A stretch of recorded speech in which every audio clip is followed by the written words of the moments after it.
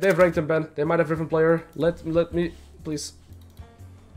I was streaming around 4 years ago before I became a professional player. And then I... Holy moly.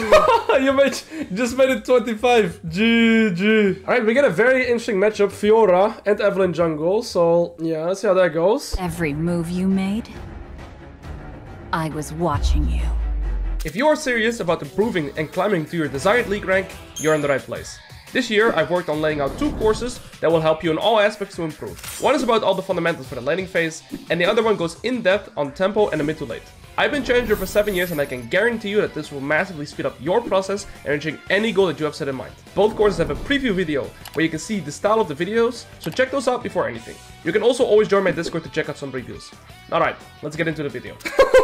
Exclamation mark location. Bro's trying to send a hitman. Actually, this is a game where I could have tried Scorch D-Blade, huh? This is a matchup where I should have tried the Chinese setup. Goredrinker is also kind of better against Evelyn. I like Hydra a lot more against Zed though. So the thing is, if I want to win sideline against Zed and Fiora, I want Hydra and like Eclipse or Duskblade, right? But if I want to like have better survivability and more better laning phase, I go Goredrinker. Evelyn's here. I think Fiora knows. Do we hide their map? I'm kind of scared of getting ghosted though. They might stream snipe me. Are you Alois or anything? Does he know, chat? Well, look at you. But I actually only need 1 caster here to die, and I'll actually be level 2 from this melee.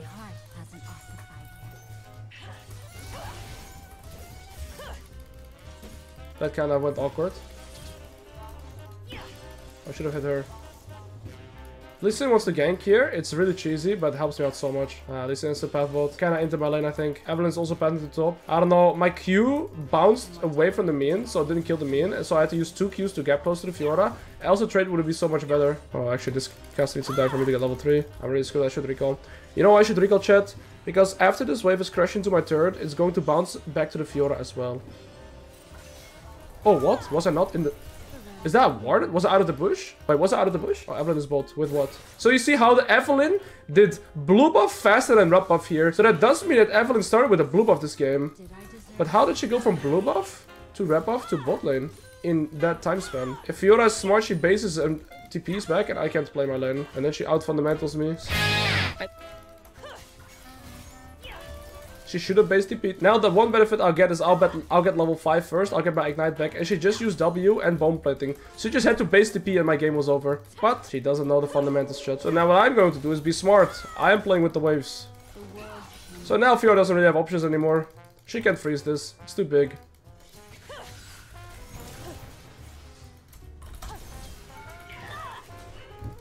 Level 5 to level 4. If she had just base recall, chat, my game was over. Guaranteed, by the way.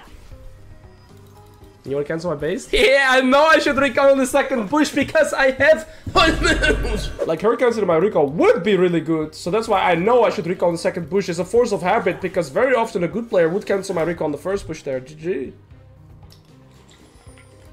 Fiora's correct play is actually to hard push this, so this guy has somewhat good understanding. So she knows that she should hard push this wave to make it bounce back into her. She knows that she should have tried to cancel my recall, that's why she warded here. However, she didn't know she had to recall. And that is the thing, you know, the biggest difference very often between like master challenger players, one of the hardest fundamentals to master is your reset timers. And the reset timers are so hard to master is because you have to put yourself in the shoes of your opponent. Like, what would be the worst for my opponent to do, like what can I do the worst thing to my opponent, right? For example, when I wanted to recall here at level 2, level 3, the reason I wanted to recall is because the wave is going to push in my turret, but afterwards it was going to bounce back into the Fiora, like it did, right? But I was not healthy enough to play the bounce if she based and TP'd. But she didn't base and TP. That's why I was able to play out the bounce, that's why I killed her. To summarize this, fundamentals, GG. I'm fine trading here, you know why, chat? And that's the plant in River. It spawns at 6 minutes, and we took a trade right here. She's going to have priority, but I traded before she had the opportunity to get priority, so we get first access to the plant. Also, I checked her items, and I saw that Fiora actually had no potions in her base, in her inventory. So now, I have a potion left, I got the plant first, and I can actually play it for freezing now. Go for me. Ooh, so now I have level 7, I have a freeze, I'm 4 HP, she's half HP, I got a freeze.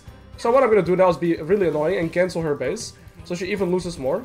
She's gonna try and recon this bush, but I'll stop that. So I'm walking away, but guess what? We do double dipping.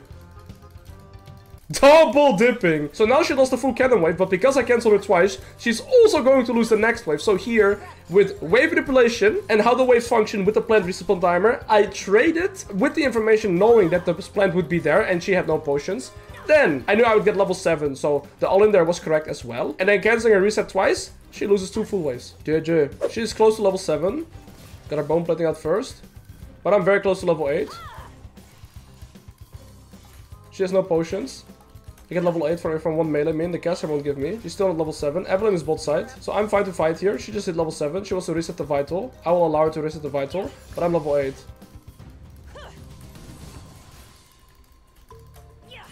I'm gonna full Q delay. And what I can do is Q forward. And that maybe baits the Fiora. Like I said. Ooh, good flash. How did she still have flash? But what I did there is Q delay to bait her to walk forward, right? But then actually my Q comes back and I win the all-in. So that was all mechanics, of course. Slow push, hard push. I don't need to play it because I already have... No, I don't have item. I don't have item. I need to play it. Please, please, please, please, please, please, please, please. Guys. I'm dead. Worth. But you get the Hydra. Any worthers in chat? Any worthers? I feel like we won our matchup. Not necessarily because we won with mechanics, but you see I pretty much won through fundamentals. Okay, did you guys learn anything new in this laning phase? Type 1 in chat if you learned something new in this laning phase. How does this guy have 93 CS?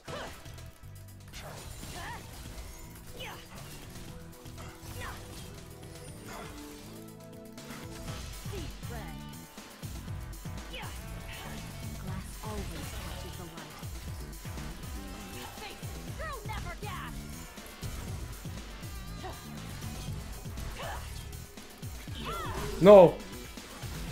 No! I killed both! If I don't use it like that! I would kill both. Alright, so chat, I was ahead, now I died twice, and now randomly my lead is gone. So I'm gonna sit back, I'm not gonna die again. This is my last death this game, that was random. And we gotta play disciplined if I ever want to carry this game still. So full focus from now forward.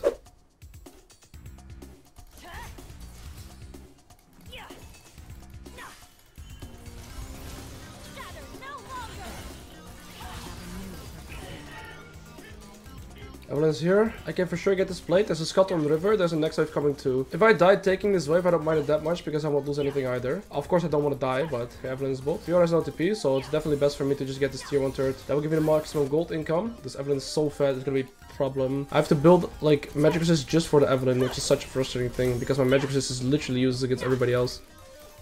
Do you trade based on incoming waves? Absolutely. See, the thing is, here I could recall, but I don't really get anything from recalling because Evelyn is still bot. So I'm going to use the fact that I can get more restore on the map right now. Because there's a scuttle here too. My Lee Sin was also 3-0 and now he's 3-2. Like my Lee Sin was ahead and I was ahead. I got my lead back, but Lee Sin completely gave away his lead. Like he invaded here and then went bot and died. 2 deaths, boom, out of the game. So now I have tempo on top because I pushed out the waves. So I think I want to go bot lane now. The reason I also want to go bot is you see enemy team is probably going to play for Herald. And that gives me an opportunity to play for bot tier 1.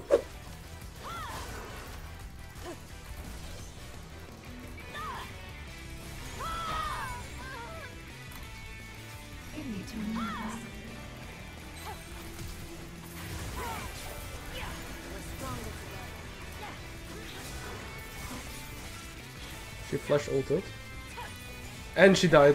Goodbye Majestex to Evelyn. I know I had Soraka ult by the way, that's why I felt pretty safe. Alright, so we got Evelyn flash, and we got our Majestex out. So that's one win condition gone. Kill Zed as well, that's another shutdown. Alright, so we got all the shutdowns on the map now with that roam. First of all, we killed Ash shutdown. Yo! Okay, then we killed Evelyn. He flashed. Then we killed Zed, all shutdowns done. This roam was full 1v9.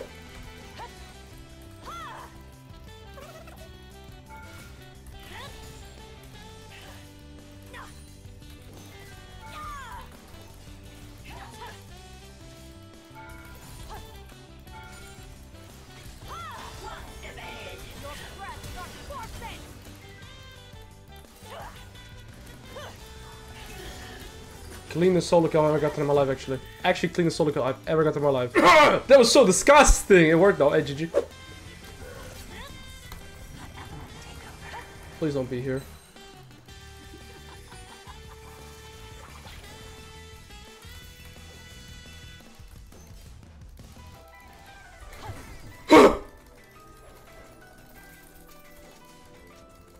I said no more devs this game.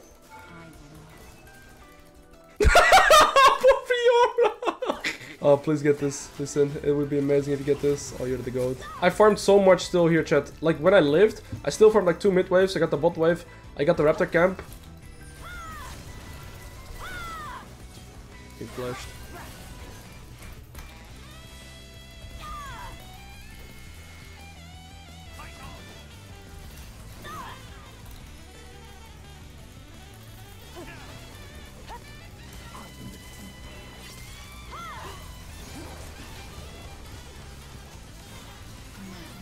Didn't I say I won't die again? Did you guys believe me when I said I won't die again, by the way?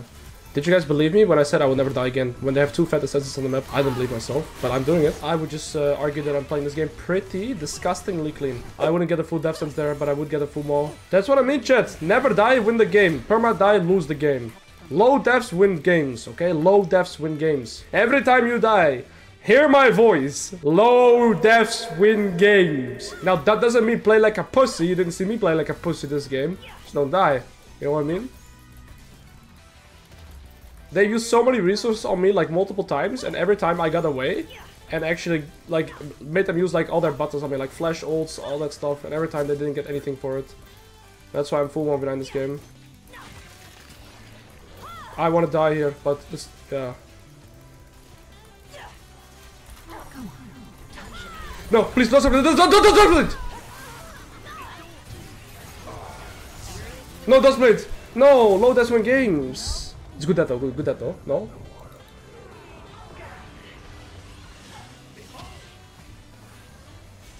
Yeah, I had a feeling I'm gonna die there. I had a feeling I was gonna end. I could have lived if I wanted to, but I knew I was gonna end there. I knew I was gonna end.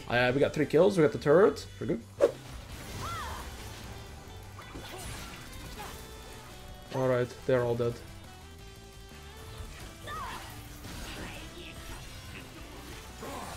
He hook me. Why I have flash?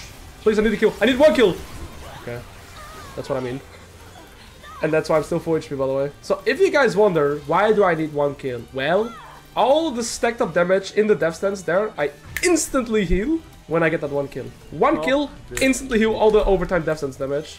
And of course I go into Duskblade, so I can't die. That's the only thing I'll miss about Mythics. Like, this build is actually fun when you're fed.